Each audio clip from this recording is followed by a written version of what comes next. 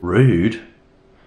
Well, good afternoon, good morning, whatever it is. What are we on now? 11:30. Good morning. Well, on Sunday night, we got our Sunday night headliner on Sunday night.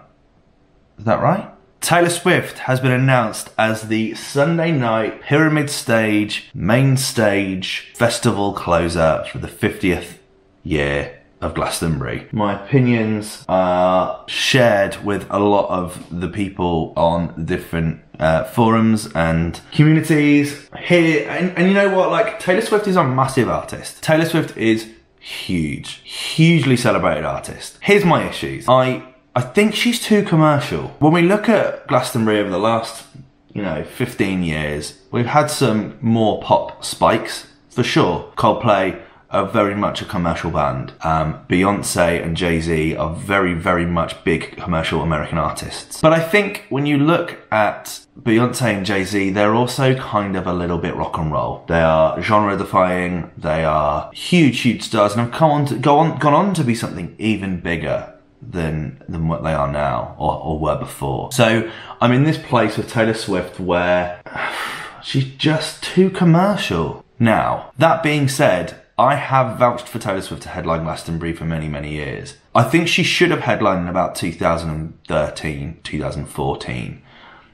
The height of 1989 would have just been, that for me, that was the pinnacle of her in her kind of, where she was in her career. I mean, all those records are amazing. Ryan Adams obviously then went and covered the entire album, and it was beautiful, it was wonderful.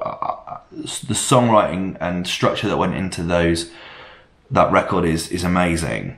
But I feel like that opportunity was missed, and that's where I'm at with Taylor Swift. On top of that, and this is incredibly personal and is not a valid argument for why anyone else should be upset with her, but why I am upset is that I actually went and saw her last year. My girlfriend and her best friend and I went to go see her at the Gabba in Brisbane, which was a lot of fun. She was great. Like, she's an amazing performer. She really is. She's great and she's huge. She's absolutely massive and she's got amazing records and she has a big party, but it was very much seen that, done that. And so personally, I'm not particularly excited about her playing, because it's not, had I not gone and seen her, I would probably feel very different about this. But I think that's probably where my head is at with Taylor Swift headlining Glastonbury. It's similar to Ed Sheeran for me in terms of, I'm not really sure it sits well. That's me, who cares? I'm just being a grumpy old man. But on top of Taylor Swift being announced to headline the Sunday night at Glastonbury, and also our other confirmation is Dianna Ross doing the legendary slot on the Sunday. And we also have Paul McCartney confirmed to do the main stage, sorry, the pyramid stage on the Saturday. Who else is going to be there? I have been watching the headlines and reading through things all the time. If you are really interested in any of this, and I highly recommend going and joining the Glastonbury Facebook group. I would also recommend, I'm not sure if there is a Reddit subgroup for Glastonbury, but there should be. Certain people have self-confirmed themselves. Liam Gallagher has said that he wishes to play a smaller slot on, like, in one of the little tents. On top of that, we also have people like Carl Cox, legendary DJ Carl Cox, and Mike Skinner self-confirming themselves. Whether that's Mike Skinner doing a DJ set or whether that's the street, we don't know at this stage. 2 weeks ago, Rage Against the Machine put out this poster, which says very clearly that they'll be playing in Somerset, not anywhere else, it just says Somerset, on the Saturday night of Glastonbury Festival. This basically rules them out for Reading and Leeds for me, but where else are they going to play in Somerset? Bath Pavilion? I don't think so. So, Rage Against the Machine potentially headlining the other stage, which I think would be fucking brilliant, and I would not be going to watch Paul McCartney, although I'd probably dip in for a song or two. But Rage Against the Machine, amazing. Also, self-confirmed for that Saturday was this band with this poster. Yes, Aerosmith. Wow. Just in terms of who the f***, last year I did, for those of you that are watching this and are not aware of the content I've been putting out over last year I went across every single artist playing at Reading and Leeds, bar like 2, because they were announced the day before, and I made a short introduction video about them, who I thought that they were inspired by. For the bigger artists, like Foo Fighters, they were long videos. They were fun to do. This year, I've got Liam Gallagher, I've got Diana Ross, I've got Paul McCartney, Taylor Swift, that reminds me, I've got to add that to my list. I've got Rage Against the Machine, I've got Aerosmith, Guns N' Roses are rumoured to be playing now. These aren't small artists. These are huge artists that require loads and loads and loads and loads of research, which is great for the content, but a little daunting, not gonna lie. So, that's amazing. I'm well excited to see those people. I'm just looking through on the E-Festival's rumoured lineup.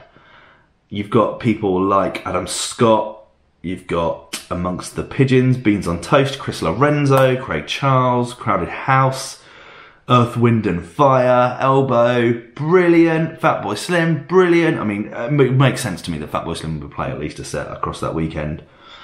Foals are set as a rumour. Haim are set as a rumour. Hobo Jones, oh, not Hobo Johnson. Inhaler, which would make sense. I think Inhaler's going to have a massive year. More about Inhaler in another video. Kendrick Lamar, who is the strong rumour for the Friday night headline. I'm excited about that. I've seen Kendrick twice. He is the GOAT. I'll argue with anyone about that. I will argue with everyone till the cows come in that Kendrick Lamar is the greatest rapper of all time. Of all time. Greatest rapper of all time. No problem. No, don't even start. The argument will be made for the next year. Lana Del Rey, brilliant. Not seen Lana Del Rey. Neither has my girlfriend, and she loves her, so it will be great to see her. Capaldi. Madonna is set as a rumoured act, but that's a headline, isn't it? Madonna's the headliner, not halfway down. Noel Gallagher, High Flying Birds, of course. Whether he'll play the same weekend as Liam is yet to be confirmed. Strong rumour for the other stage on the Sunday. Paul McCartney obviously has been announced. Supergrass, Taylor Swift, 1975 a set. Also potential other stage headliners on the Friday. You've got the Kinks, Tom York and Wolf Alice have also been confirmed. So, loads and loads to go through. Loads and loads of rumours there. Would love to see some more of those people. You know, I think the cool thing about what I did last year was I got to discover loads and loads of bands. This year, adding a festival like Glastonbury, which is very different, very, very different to Reading, will really open my palette for music up a little bit more. Well, I hope so anyway. You can only but hope. So, yes. So confirmed, we have Diana Ross, Wolf Alice, Paul McCartney and Taylor Swift, with some self-confirmers of Aerosmith Rage Against the Machine and Mike Skinner and Carl Cox. So already we've got a lovely little lineup for Glastonbury. I'd really like some more names for Reading. Every other festival started to announce their lineup, so why not them? But whilst we're getting all these lovely rumours for Glastonbury, this content around this festival will be much bigger. Who else do you want to see on that lineup? Who are you dying to see? If we're getting Rage Against the Machine, Paul McCartney, Aerosmith and Taylor Swift, already you can tell the budget is big for this year and that we are getting a real variety of absolute classic bands. Aerosmith are a headline act. The fact that they've announced they're playing on Saturday, as are Rage Against the Machine, I'm really excited to see what this lineup's going to be like this year. Huge, huge. Who do you want to see? Let me know your thoughts in the comment section below as always, and I will always see you in the next one. Cheers. Bye.